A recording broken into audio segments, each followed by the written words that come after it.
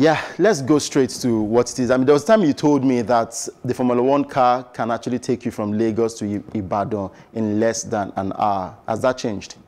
At all. Way far lesser than that. Lagos to Ibadan in a Formula One car, you do that in less than 5-10 minutes. Wow. Is that how fast the Formula One car is? Yes, that's how fast those cars go. But definitely not on Lagos roads, the way our roads are. At all. All right, let's talk about the movement in the world of Formula One. Sebastian Vettel leaving Ferrari at the end of the season. Daniel Ricciardo moving as well to McLaren, while Sainz is also moving to Ferrari. What do you make of this? Well, it's about the time because these movements have been on for some time because Ferrari and Vettel's situation soured after the performance of Charles Leclerc earlier on last season. So they felt that this is the guy that is the future. Let's keep everything around him rather than a four-time world champion who they brought in, hoping that they'll be able to deliver them the title. It came so close in 2018 and 2019, but this wasn't able to deliver. And another thing Ferrari would have looked at was that some of the errors Vettel made for a veteran of Vettel's caliber, four-time world champion, some schoolboy errors he wasn't supposed to have made, he was making them. And a guy who was in his rookie season or debut season in Ferrari was doing far better than a veteran who had been in the sport for the last 10 years. So obviously it made a lot of sense for them to stick with Charles Leclerc, who just 23, Vettel is 32. So in the way Ferrari went about it, they offered them Sebastian Vettel a one-year contract and a reduced salary.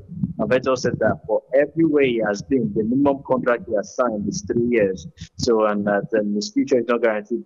Them giving him a rolling contract, it was something they did to Kimi Räikkönen prior to him leaving. So he said that he wouldn't want to be in that situation. So he would leave his four-time world champion. He deserves better than that. And to me, I don't blame Ferrari because with the performance we saw last season between Vettel and and Charles Leclerc, we don't blame them for sticking with Charles Leclerc.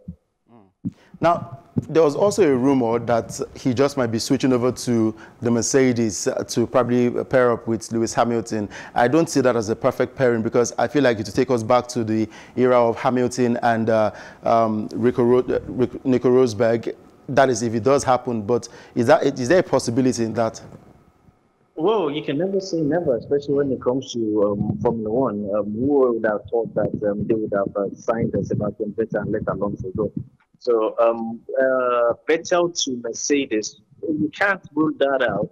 Though Valtteri Bottas is tied to Mercedes and so is Lewis Hamilton next season. But would Vettel want to go into that kind of environment? Yes, it's a German team.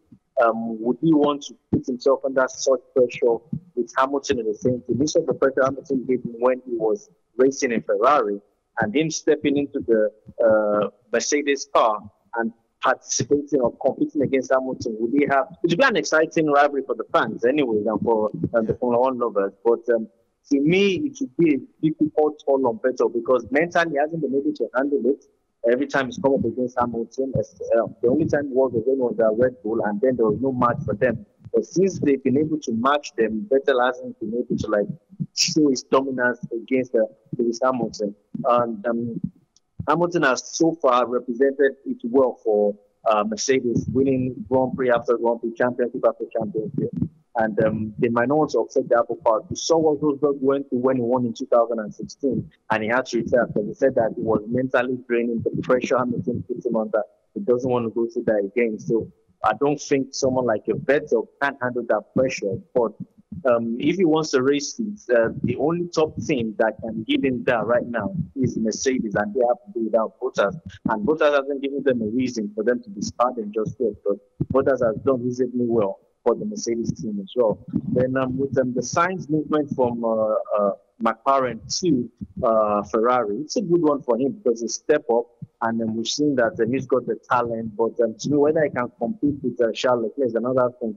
He would push him, but I don't think it's going to be enough competition for Charles. But only time will tell when the season picks up next week in that new pairing. Then Daniel Ricciardo moving over to McLaren. It's a good one for him from the Renault team because the Renault couldn't given the chassis he wanted. So him moving to McLaren is like a step up for him. So he would have his few fancies chances. And there's that rumor of Fernando Alonso might be making a return to the Renault team since Daniel Ricciardo has left. So he wants a last hurrah in Formula One, and this was the team he won his double championship with. So him getting back to Renault would be a good one for him. But with Renault be able to provide Fernando Alonso the path to deliver a world title, that remains to be seen. Thank you very much, David, for speaking with us today. All right, thank you for taking.